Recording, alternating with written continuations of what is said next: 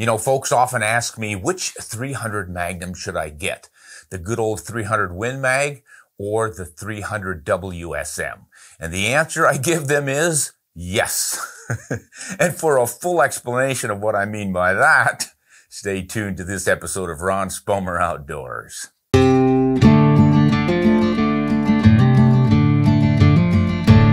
Hey, before I get into the 300 WSM, I want to apologize for not having done any cartridge reviews for some time now. It's fall, it's hunting season. My wife and I are busy getting the garden in and all the firewood done for the year. So I apologize. I'll get a few done this week, and then I'm going to go hunting all next week too. So let's get this one covered. The 300 Winchester Magnum versus the 300 WSM. Man, a lot of people wonder which one. And the reason I tell them yes is because they're ballistic twins. Yeah, I mean, one will go as fast as the next, and they throw the same bullets, 308 diameter, same weights. I really can't come up with a reason that the 300 short Magnum is different from the performance of the standard length 300 Win Mag that's been around since, well, 1961.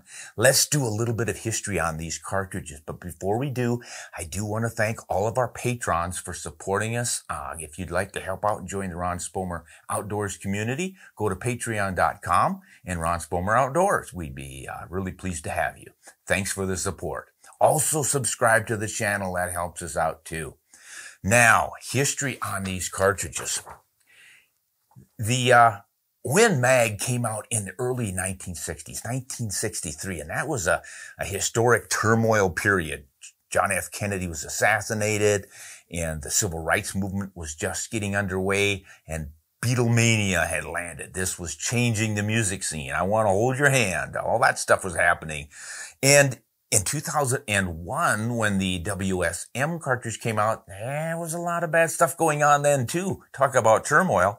9/11, Twin Towers. It was a horrible time too. George Bush was the president, and the Afghan war started, and that just ended now. So these cartridges appear, and they really can't tell you what's going to happen in the same year that they show up, but it's kind of fun to know what was going on in those times. That just sort of ties the development of those cartridges to history. But cartridges are for shooting pleasure and hunting, and we're going to concentrate on the good stuff, not the bad stuff. Now, what are the big obvious differences between the WSM and the 300? Well, length is certainly the big one. This guy is a standard length, 30-06, and you got to shoot it in longer rifles. You knock a ½ inch off by going down to that WSM. That means you're going to get a little bit shorter, a little bit lighter rifle, and a lot of folks like the shorter bolt runs. So if that appeals to you, that will help you make up your mind. The 300 Win Mag, of course, is a world standard. Everybody loads for it, lots and lots of options. It's been around forever, and it's probably going to stay around forever. But of all the short Magnums that have come out in the last 20 years, I think this 300 WSM is the one that's going to last. I think it's going to stick it out for the long haul. Now, some of the other WSMs or other short fat Magnums, like this guy, the Remington version, your short action Ultra Magnum, that one lost out fairly quickly. And the 270 WSM is not as popular. The 7mm WSM is really not popular. The 325, I think, is the most efficient of the whole line, and that should stick around. But again, those oddball sizes never really seem to take off. People just don't really appreciate much larger than, say, a 30 caliber. And once they go above that, they figure they might as well get a 416 or a 375 and head for Africa. But don't worry about that 300 WSM disappearing. That is being supported widely. Almost everyone loads for it now, and they're still building rifles for it. So if you're looking for a short 30, this is one to consider. Now, let's look at some of the numbers on these things. The case lengths we already mentioned, you know, it's a ½ inch of difference. So this guy's coming in at that 30-06 length. This one's more like the 308 Winchester. Standard short action stuff. It's the diameters that are really different. You know, this is the standard built on that 300 H&H Magnum. That's what Winchester took off from, parent cartridge, right?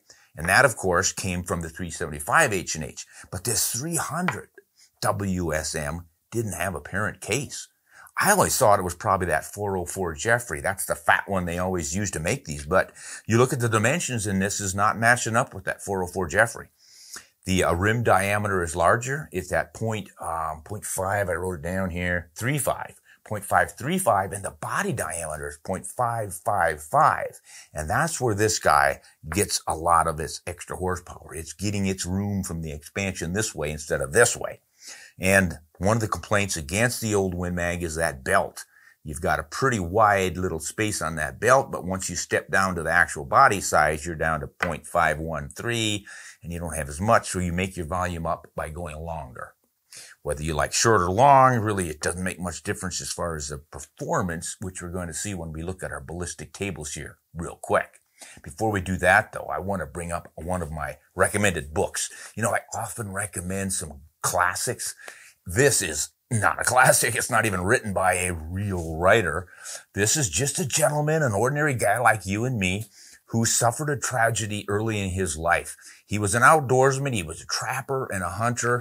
He and his dad were out in the woods all the time. And at the age of 19, he broke his neck in a swimming diving accident. So often happens. And the poor guy is a quadriplegic. He gained enough movement and control of his left hand that he was able to shoot.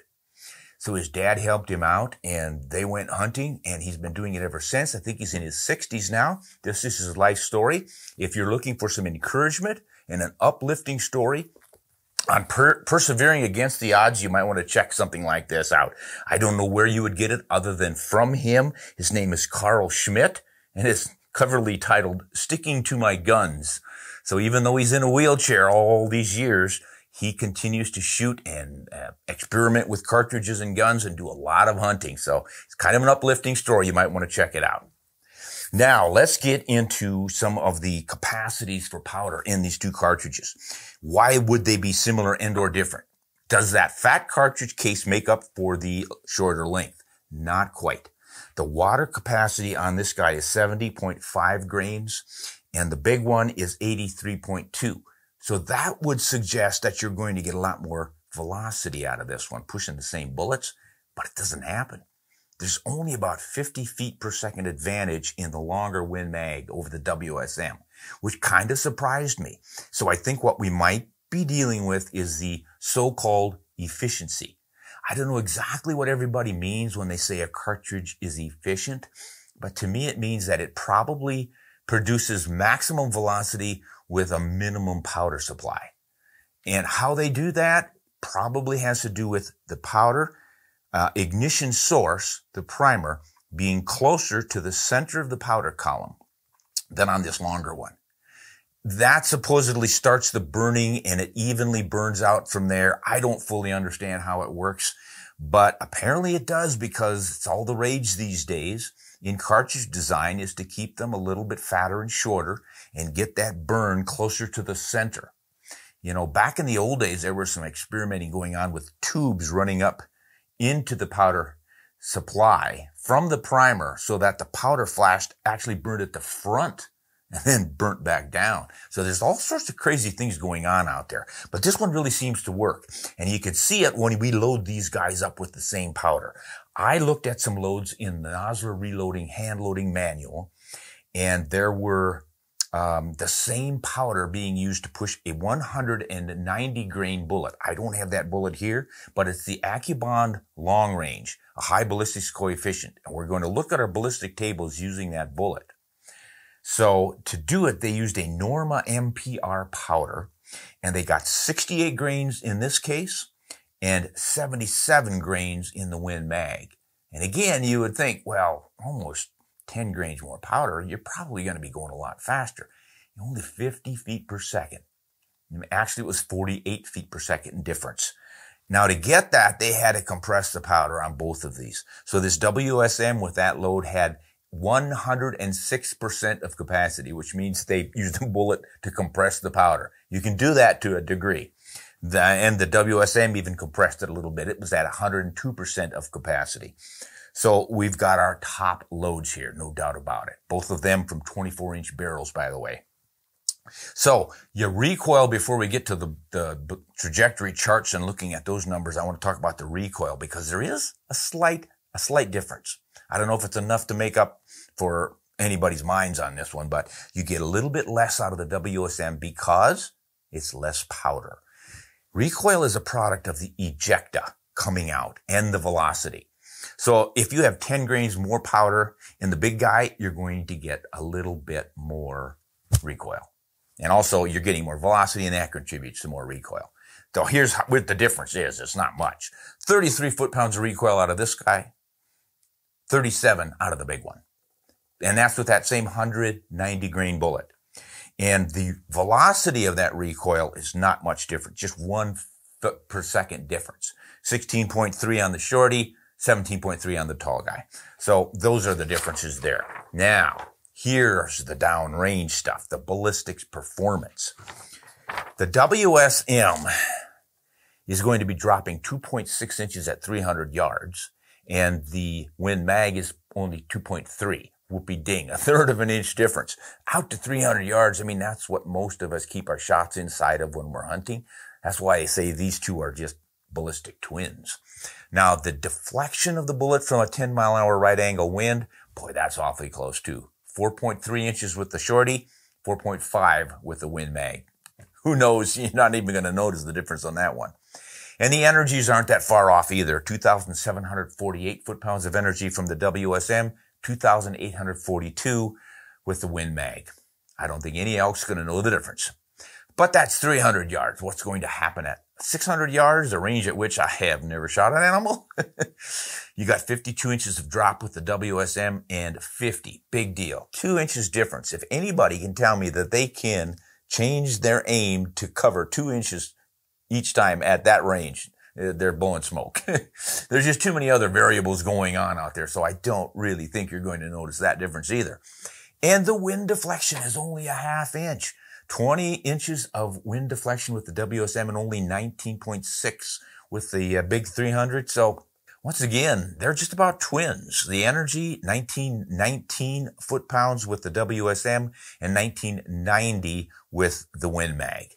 Again, nobody's going to notice that difference. And if you want to do some long-range plate shooting and different things, yeah, you might then have an advantage with the bigger 300 here, just because it's a little bit less drop. But even out there at 1,000, look at the difference in the wind deflection. 63 inches deflected on the WSM, 61.5 on the Win Mag. Big deal. But energies are right close there too, 1138 and 1184. But you do get about 10 inches more drop, 8 inches or so of drop out of the shorter ones. So if you're worried at all about a little more drop at 1,000, there's your difference. But again, I don't think any of those numbers would convince me to pick one or the other. So when people say, should I get the WSM version or the 300 version, what does it come down to? I think it has to be length and the rifle that you're going to be shooting. Do you want a long action or a standard action, the 30-06 length? Or do you want that quicker, shorter, ½ whoopie-dee, ½ shorter WSM? Think of it as the same as going from a 30-06 to a 308. That's really the difference. They're the short action version. So, yeah, I mean, I think that's probably a pretty good comparison. Yeah, there's about the same difference between those. So I think what you really want to consider, though, in a new rifle, in a 300, if you're looking for a good 300, is some of the newer ones coming out. And here is one of them. This is the 300 Ruger Compact Magnum. And look at those two. They are so close in size. Obviously, both short actions. And I think, yeah, it looks like that 300 WSM is a little bit wider. So you're probably going to get more horsepower out of that. But that Ruger is worth considering, and we will do that someday. But here's the real big news. PRC. 300 PRC. Well, that's a lot different than this WSM, but when you slide it up against the old 300, that doesn't look like there's a lot of difference there, does it? Well, except for one thing, that bullet. That's what's changing in this day and age, is those longer high BC bullets where you get efficiency in the wind. You never know how that wind is going to blow your bullet because you can't predict the wind velocity.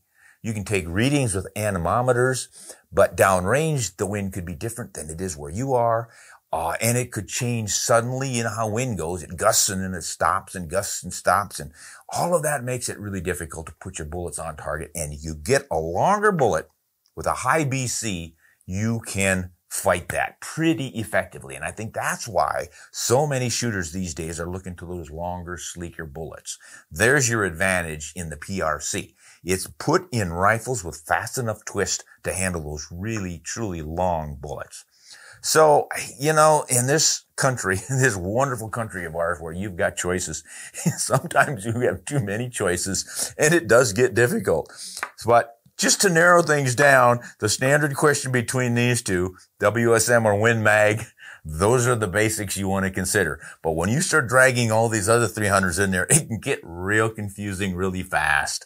So, welcome to the party, guys. None of this stuff seems to be easy because there are so many choices, but thank goodness we do have choices. So when you're making yours, do consider the length of those cartridges, the fatness of the cartridges. Oh, one more thing on the WSM. Some people report feeding issues with it. Now, I've never had any, and I've used this in any number of rifles over the years, but some people claim that it just does not ramp up with that sharp 35-degree shoulder. They don't ramp up quite as smoothly as something like, well, this guy, the 300 H&H. I mean, that is so sloped, that would slide into anything. So you might want to consider that. But again, I don't have any issues with it. It's always cycled for me. But I run a bolt pretty hard, and that's the way you're supposed to. You don't want to be gradually sliding that cartridge up there. You want to slam it home. And then I don't think you'll have any problems. So those are the considerations. 300 WSM Win Mag. You're not going to go wrong with either one of them. Both of them are essentially classics at this stage of the game. One's just a little longer in the tooth than the other. Hey, this is Ron Spomer. Thanks for tuning in. Again, we appreciate the support. And until next time, hunt honest and shoot straight.